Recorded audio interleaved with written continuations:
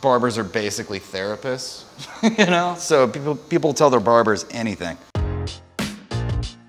I have been asked thousands of times if there's anything that I can do personally to fix hair loss. I never really knew what to say because there's not a whole lot for a long time that you could do that didn't look bad.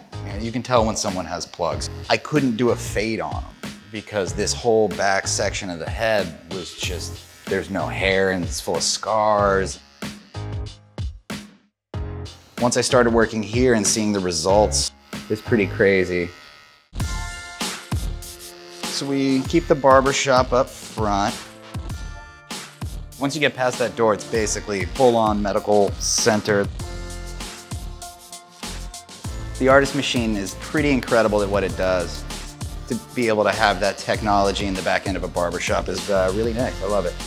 Dr. Rowe, he's very, very professional, and he's just been doing what he does for so long. He got it down to a science.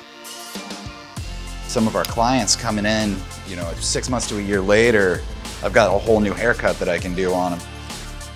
Pretty impressive, and it looks natural. That's the thing that I think is the most important.